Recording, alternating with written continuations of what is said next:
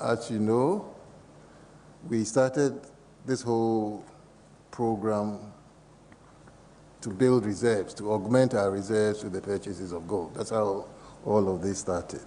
And since the beginning of the program, we have bought 181,435.25 ounces, valued at around 348 million US dollars.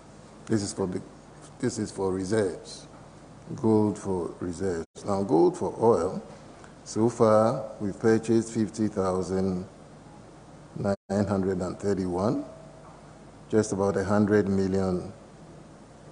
In fact, the exact number is 96.8 million US dollars. But there's enough gold, right? There's enough gold.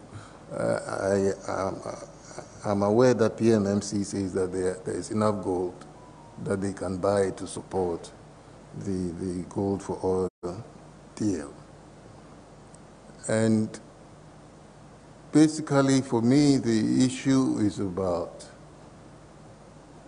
if you have a government-to-government arrangement, which would allow you to buy refined oil at a much cheaper price than the BDCs will do, then we are helping the government, bring in refined oil at a cheaper price, which hopefully would eventually feed in to lower prices at the pump.